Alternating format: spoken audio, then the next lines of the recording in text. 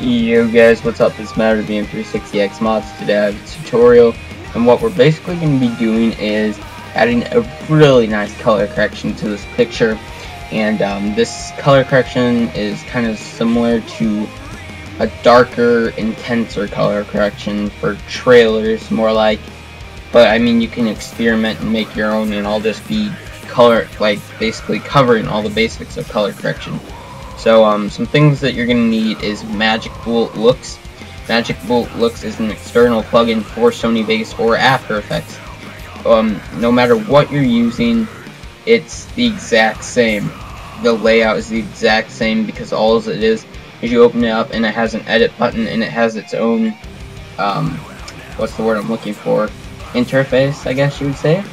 So whether it's in After Effects or Vegas, you just want to find your Magic Bullet Looks, and this does cost money, and there is a way to get it for free, and I'm sure if you search in Magic Bullets free, you can get it for free, and that's all I'm saying. So I'm sorry I can't help you.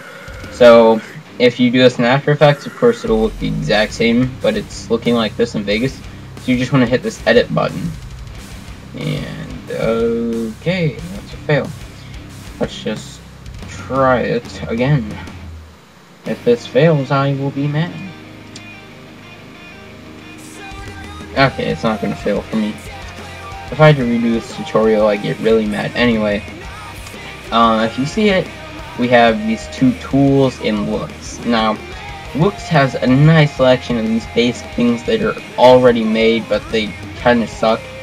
And I call them nice because they're kind of convenient if you need something for a horror film or something, but we're not going to be using those. So if we come over here to our tools and go over to post, this is where we're going to start off. Now you should see all these, but we want to use lift gamma grain. So just drag that on there. I'm sorry I snorted. So for our first dot, you want to drag it over to this dark blue side about here. And for this second gamma, you want to drag the blue down here pretty far. And for here, you want to drag it up to orange. And you already can see we start to get that really cool effect, and you can go, all out. But we just want it about there. And don't press OK because that will close the Looks Builder. So you have a bunch of camera tools, and we're not going to be using these camera tools. So we're going to move over to Lens. Now we have a vignette, so we're just going to drag that vignette on there, and it makes it dark wherever that vignette is. So we want to make the radius to just kind of come out of the edges, so the edges are just like that. And that's pretty much all you have to do. Again, you can experiment with strength and all the other tools. So next thing we want to experiment with is edge softness, which is a really nice tool. It blurs the edges. So what we want to do is, if we go over here to radius and just increase this radius, I like it not too much, usually on the edges, like that. And I like the blur to be about 3.5-ish. We'll go 3.6 though. So if we move over to matte, I guess it's French or whatever, we should see this diffusion. So just drag that on there, and that just adds kind of a lightness, contrast thing to the middle.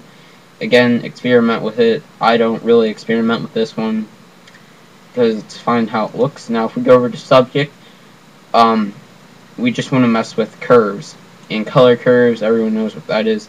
You want to make the basic RGB curve, which looks like this, and I'll just make it a bit darker. And just hit OK. And to save a preset in Magic Bullet Looks, you just want to hit this, let's just call this tutorial preset, and we're just going to hit the save button. Or in After Effects, you hit save animation preset as, I think. I have After Effects, but I'm not into it right now, so I wouldn't know. Anyway, I have a couple of things I have, but the other one, I have most of my presets in After Effects. I have a nice blue one, but this is a really cool color correction. Yeah.